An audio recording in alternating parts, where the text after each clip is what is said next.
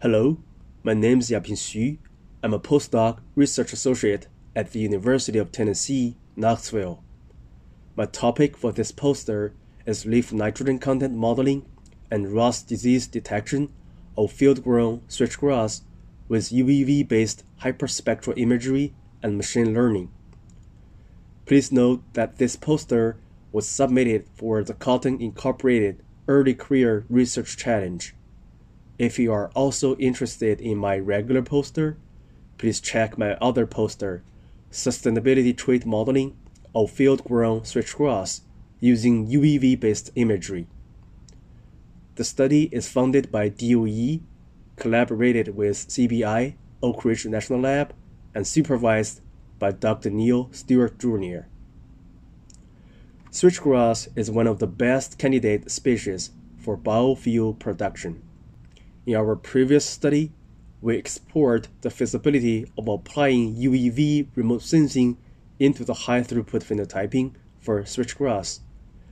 We successfully developed models for automated assessment of phenotypic and sustainability traits such as chlorophyll, nitrogen, lignin content, and rust disease, as well as biomass using UV-based lidar and multispectral data. To further improve the models, we need to overcome two challenges. One, identifying plants with rust disease, which affects the sustainable growth of switchgrass. And two, we need to improve the model accuracy for nitrogen content. Therefore, in this Cotton Challenge poster, we're proposing two methods to address the nitrogen challenges.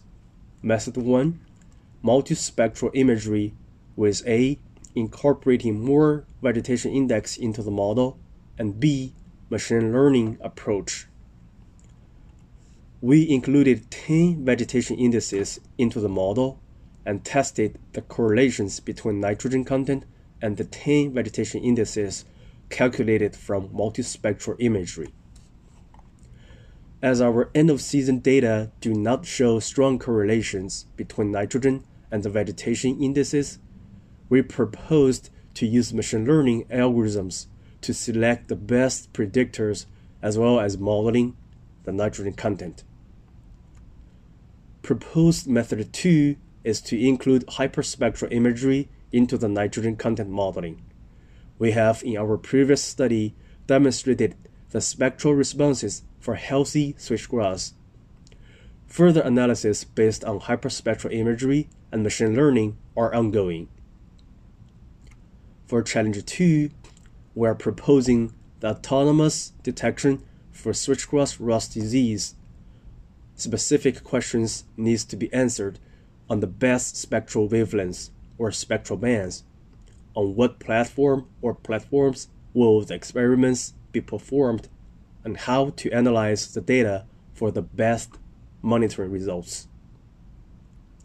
Literature review on the rust disease detection methods for other crops such as winter wheat helped us to propose the rust disease detection methodology for switchgrass from lab-based as well as airborne hyperspectral imagery, powered by machine learning, with training datasets collected from ground.